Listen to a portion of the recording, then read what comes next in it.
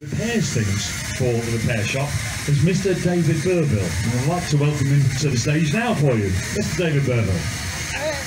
Good evening, everybody. David, lovely to have you with us. It's great to see you. Thank you, John. Nice to see you again. Too. Wonderful, yeah. We're back.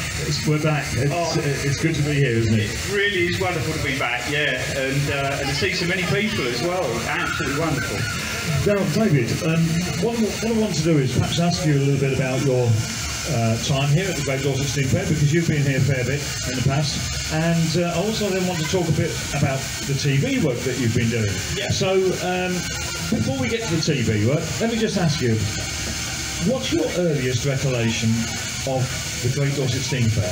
Well, technically, I think my first Dorset Steam Fair was actually spent in the womb, because that was my very first one, and I actually think this is my 41st Dorset. 41st? Yeah. Dorset. So, but you're still only 38. Well, yeah, but that's organ building. That's what that does do. Got a few miles on the clock. That's lovely. Now, a little bird told me that one of the other legends of the show is the infamous Dr. Busker, yes, who performs in the Real Ale Tent. I believe he's starting his performance this evening at about 9:30 at the Real Ale Tent, and will be there for the next 2 evenings. But you recall Dr. Busker from a fairly early age. Yes, absolutely. We actually had a large organ on the showground, and several years running we got parked next to the tent that Dr. Busker was in. And anyway, we were probably only 10, 11 years old, very young, and we wasn't allowed to go into the tent because of the, the rude language and this sort of thing. But we just said, well, we don't need to go in the tent because we can hear it from the caravan. So, we had quite a fun time growing up, So you had a bit of a baptism of fire, shall we call it? Absolutely, absolutely. Fire and beer, etc. from a fairly early age. Okay, but what you're better known for, David, here now is organs. Yes. And the organ is mechanical instruments, etc. Tell me, how did that all start? Well, really it stemmed from my dad. He inherited a large organ that we used to travel, and so really I was born into travelling with the organs, and he used to do his own repairs and that sort of thing. So of course I would be there as a kid seeing this thing in bits, and I think the fascination for it stemmed from there. And then I made the mistake of actually starting it as a job, and you haven't looked back? No, it's been downhill all the way. Okay, that's fabulous. Now, one of the organs you've worked on, and in fact it's got your name on it right here. I don't know if everybody can see this, right down here. It doesn't say Dr. Burville. It probably should. It actually says Dr. Burville, amongst other reputable names in the organ business. So, David, tell me a little bit more about this organ, and why is your name on it? Well, this was actually built in France, and it was sent over to Germany, probably in about 1896. So it's a good vintage, and it spent its years on the fairs in Germany. It then fell into disrepair, but it was rescued, and then it was enlarged into what you see now by the second name, Mr. Voigt. Gavioli was actually the original builder, and then I had it in about 10 years ago, for approximately 2 years, and it took almost all of that time to do it. And then, yes, I added a few little bits, so I'm the smaller percentage of the name. But so what you're really trying to tell us is that this isn't really a Gavioli? No, it started life as one, but it got added to a little bit on the way, yeah, and I just finished it off a bit. So. Really, ladies and gentlemen, I think we can honestly say that this organ in front of you is now a burville, not a Gavioli. Is that true? Well, I wouldn't go that far, but it's yeah. There was a lot of heart and soul went into it, for sure. That's lovely to hear. Now, one of the things I'd like to hear then is perhaps an example of how this thing works. We've got a piece of music which, it punches up where we're at right now. I mean, 3 years since we've been here at the Great Dorset Steam Fair. We're back. Yep. Happy Days? Happy Days. Okay, let's play Happy Days to see what it sounds like.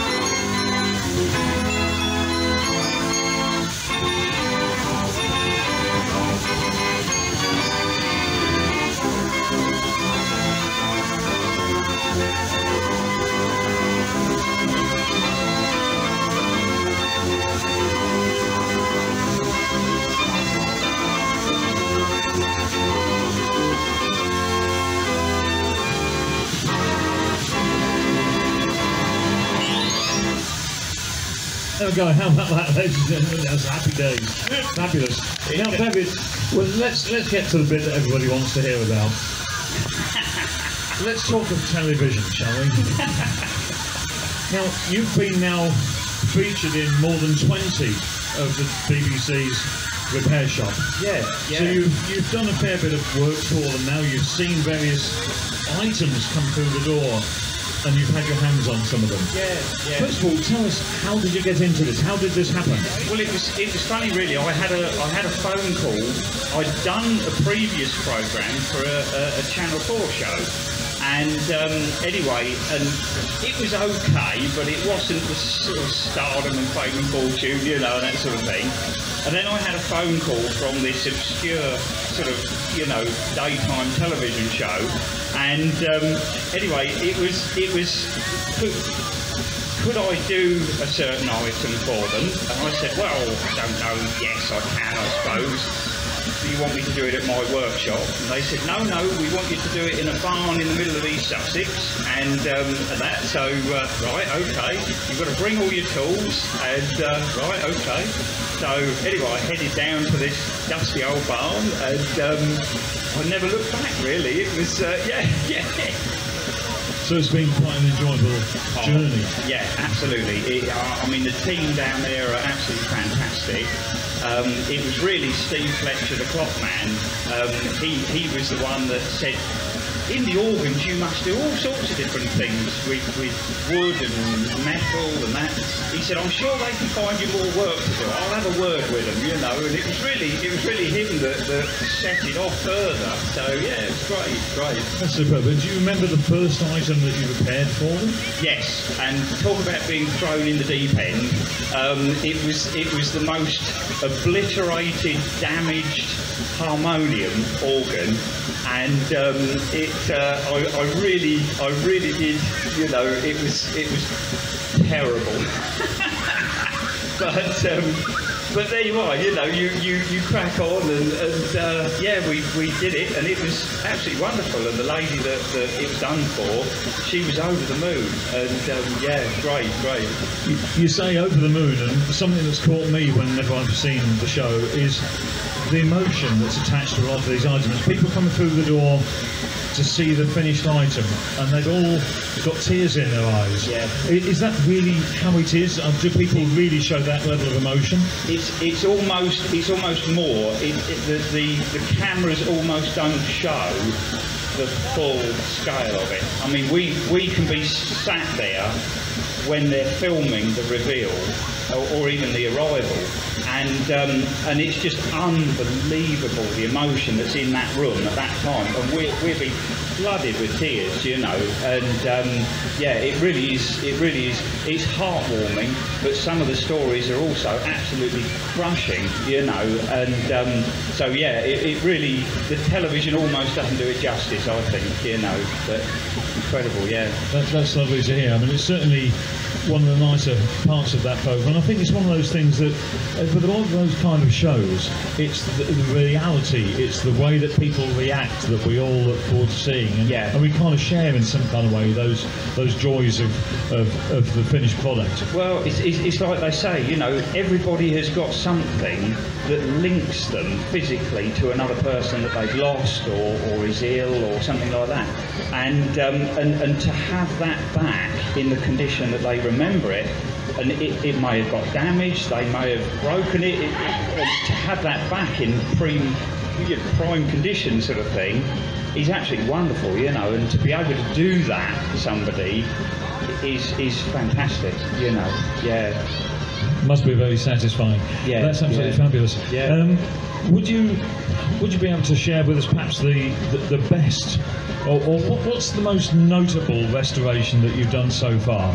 Well, it's funny actually, because there's one that's coming out next week, and that I can't say anything much about it, but that is a really cracking item, and I had so much fun doing it. And there was a lot of personal link to it as well. So that you'll have to watch for that one. But previous items, yeah, I mean we've done so many different things. One that stands out is a little automaton music box lady, and she was playing the piano, so she was automated, and that was a great collaboration between the Teddy Bear Ladies, Steve Fletcher, the clock man, Steve Kember, the music box man, and myself. And how we pulled it off, I don't know, but it was really good. Yeah. So it does look as though there's an awful lot of collaboration that goes on with the show, and you can see that when you watch the programmes. And so, does it genuinely all happen there at the repair shop, or do you kind of sneak bits away? No, we're under strict instructions that it's got to be done at the barn. Yeah. So it proves a little bit tricky. Unfortunately, if an item spans, you know, over a weekend, we get to go home, pick the tools up that we didn't bring but that we needed, and then we go back and we carry on. So yeah, but. So there you are, ladies and gentlemen. You've heard it from the horse's mouth. It's genuine. Anything that's done at the repair shop is really done at the repair shop. Yeah. That's absolutely fabulous. And it does look like a lovely collaborative approach with a lot of very skilled people. Do you admire any particular individuals amongst those? Oh God, I've been asked this question before, and I think I admire all of them in their own way. You know, I've got a lot of respect for Steve Fletcher. I think he's absolutely wonderful, you know, and Susie, his sister. You know, and it's amazing with the different experts. So many of us we overlap in certain fields. It's like with the organs, you have a lot of leather which is used in the mechanism. And of course Susie is a leather expert, but you've also got Dean, who's the shoe man, he's a leather expert, Chris Shaw, who's the bookbinder, he uses leather, and then Jayesh, the hat man, he uses leather. So we all talk, you know, about the different uses of just these one thing that overlaps, you know, and it's great. So simple commodities. Yeah. I mean, I've learned so much since being there, just from having, you know, those people around me, and it's great, yeah, absolutely great. It's a wonderful experience. So there you are, ladies and gentlemen. If you've got anything made of leather that you want repairing, David and the team at the repair shop are your people to go to. The whole idea of the show is that it is open to everybody, and of course you can contact the show via the BBC website, and then the items will be considered and this sort of thing. Obviously we do have a lot of potential items, but you know they do get through, you know, and it's amazing what people have got tucked away and that. So yeah. That's lovely to hear. That's fabulous. In a moment, we're going to be listening to a final piece of music, which I believe you've selected. But before we do that, we've got a little bit of time, and what I'd like to find out is if there's any questions from our audience here this evening for David, either about the repair shop, about organs, well, anything, life in general. Yes. And so, if anybody, I think, well, I'm going to hand my mic to our compere Paul and see if he'll wander amongst you and take any questions. Give me a hand.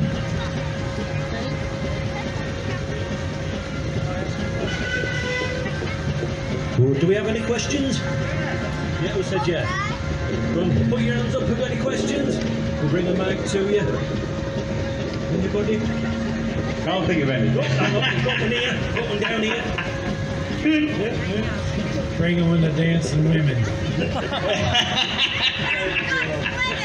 There. I think you want you thought, Eric. Oh dear. Has anybody's got anything to ask? Anybody?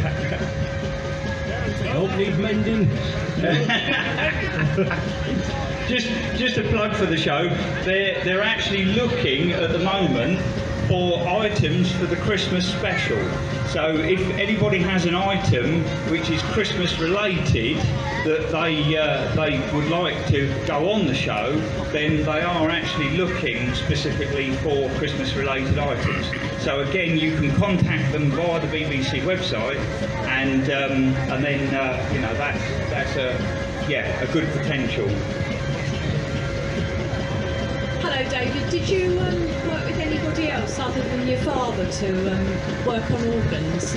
Well, I started with Dad, you know, when I was a kid, but then I actually went to a local church organ builder, and I did a 3-year apprenticeship with them, and then after that I actually went over to Belgium for 2 years, and I worked for a company called Verbex, and in actual fact there are 1 or 2 Verbeck organs on this field, and that was marvellous. That was specifically in this sort of organ, so yeah, it was a absolute great time. Yeah, great time. So.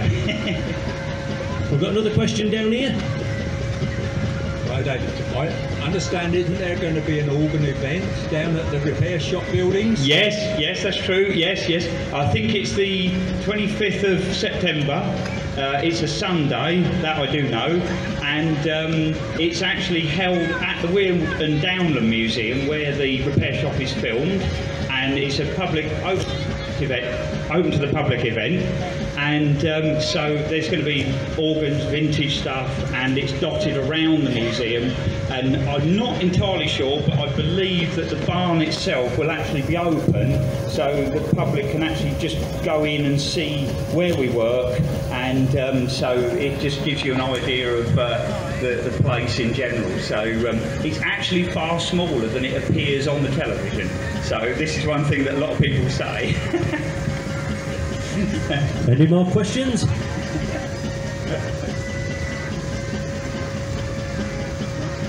But just another little plug. Obviously, they've got the new series, or the continuation of the new series, which is showing at the moment. And we've had the first couple of episodes. It's on BBC One at 8 o'clock on Wednesday evening, and you can catch it on iPlayer if you miss it on the actual time. And there's lots and lots of wonderful things to come. So there's some real cracking items. Yeah.